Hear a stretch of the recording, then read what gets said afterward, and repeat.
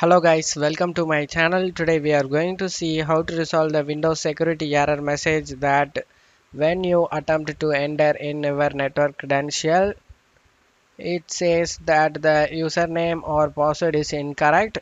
Let's fix it guys. First thing I would recommend doing, make sure you have the correct spelling and character usage in your username and password.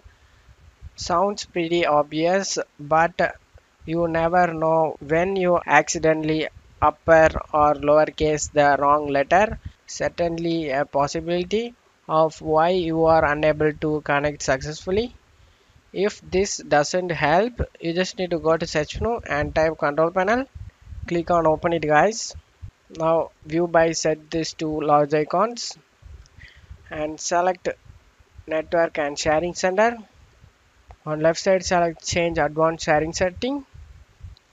Expand the all networks option and password protected sharing.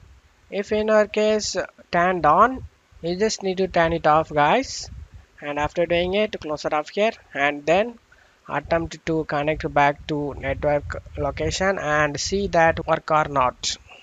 If you still having problem, then go to search menu and type local security policy. Open it guys. You just need to expand the local policy and security option. Click on it. On right side you will be see the account limit local account use of blank password to console logon only. Double click on it. Set this to enabled and select apply and OK for save changes. Now close it off here. One final thing you want to do is go to search menu and type setting. Click on open it. On left side select network and internet.